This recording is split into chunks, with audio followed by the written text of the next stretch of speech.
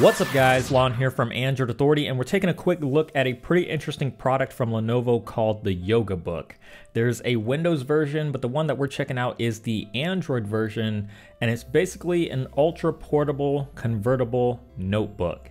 It's got a nice metal build that gives it a very solid feel, and it's incredibly thin and lightweight, which makes it perfect for traveling, and overall it looks extremely sleek. There's a chainmail-like hinge which we've seen Lenovo use before in other products, and this allows you to rotate the screen 360 degrees and put it in whatever position you want, including a tablet mode.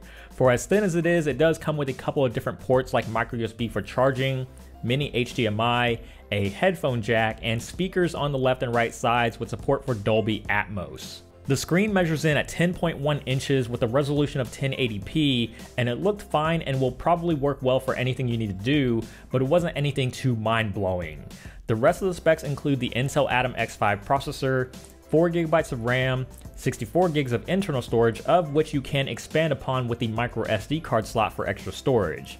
It also has support for 2.4 GHz Wi-Fi and Bluetooth 4.0, and there's a massive 8500 mAh battery inside that should get you at least a day's worth of use. The coolest part about the YogaBook is definitely the keyboard. Lenovo calls it the Halo keyboard, and it's backlit with this very Tron-esque looking blue, and you'll notice that it's a completely flat keyboard. There's no real physical buttons, so it's basically like typing on a touchscreen. I will admit the typing experience does take some getting used to, as it's very different from a normal keyboard with physical keys, but it's kind of addicting and sort of makes you feel like you're using something from the future.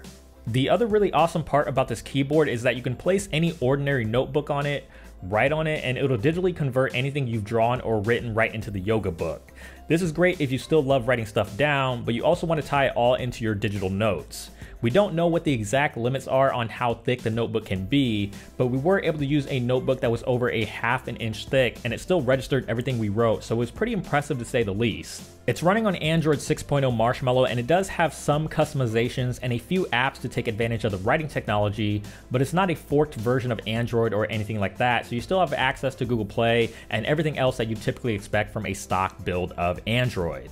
We don't know the exact details on pricing and availability just yet, but it should be available later on this month or early next month. For the most up-to-date info, we'll definitely keep you posted over on the site at AndroidAuthority.com, and feel free to let us know your thoughts on the YogaBook in the comments below.